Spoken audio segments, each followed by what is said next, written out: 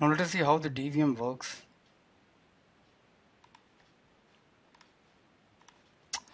Now the DVM, the Dalvik Virtual Machine, a subset of sort of a subset of JVM. Now, just we can see the analogy to a Java platform program. The Java source code is compiled into a Java bytecode, and it is then interpreted by the JVM, and the output is generated. Now, in case of Android, the Java source code gets compiled into Java bytecode.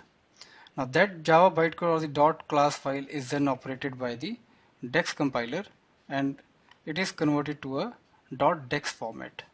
Now the DEX format is an executable format which is optimized for mobile platform, and the DEX tool then combines all the .dx class files on the system into a single classes.dx file, and which contains all the entire Java code for the application. Now this has been optimized for resources.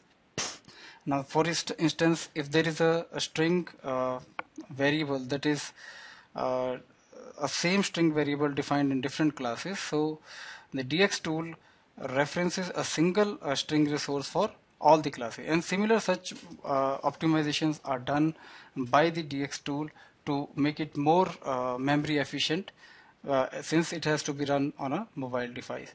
Now we can specifically say that this Dalvik virtual machine, it was developed specifically keeping in mind the Android platform. So it keeps into mind the constraints of memory, the constraints of speed that we have on a mobile platform. So instead of directly running a dot class file, we are further optimizing the dot class file into a .dx format, which is the Dalvik bytecode, and this format, this Dalvik format is then executed by the Dalvik virtual machine, and the output is generated by the system. Now, whenever we install an app on a platform, it is then interpreted when we run the app, and then the app runs on the Android platform. Now this we have found to be quite slow as compared to the iOS apps. So recently we have made another modification, that is the Android runtime or the ART. Now starting from KitKat, we have an option to use either the Dalvik virtual machine or to use the ART. Now what difference it makes between the DVM and the ART? Now DVM, it does is it interprets the app code at runtime through a just-in-time compiler, and every time you open up an app, every time it is interpreted and then the output is generated.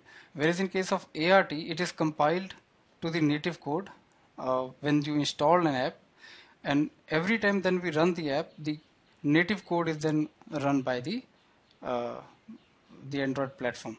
So only the first time it will take time when it compiles the app to the native code, and every other time the app runs much faster as compared to the DVM run app, because this is interpreted every time you run the app. So we have made the system much more faster than the DVM system, and now slowly it may shift entirely to the Android runtime.